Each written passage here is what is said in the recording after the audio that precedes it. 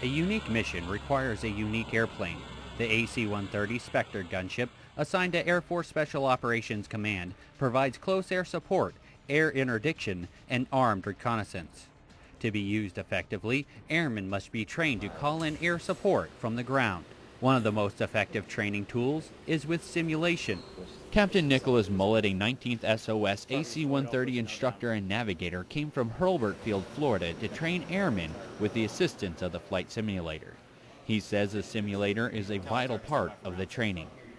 Primary goal of this simulator is to work on the verbology and get these guys experience with that terminology that they need to accurately and timely get fires on target from the gunship. A1C Kristen Peck of the 8th Security Forces Squadron says this is one of the best training opportunities she has had since arriving in Korea. And I actually learned a lot. I thought it was actually interesting to learn how to talk to actually one of the pilots and over the radio, and also practice how to engage the target. The 8th Fighter Wing Commander, Colonel Brian Bearden, also believes the simulator is a great opportunity.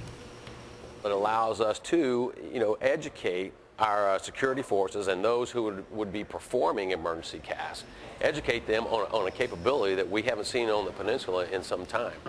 The AC-130 is a powerful weapon and has been a proven workhorse for over 30 years. With the training airmen receive, you can be assured that the fire raining from above will be on target. I'm Air Force Sergeant Aaron Drobnak, Kunsan Air Base, Korea.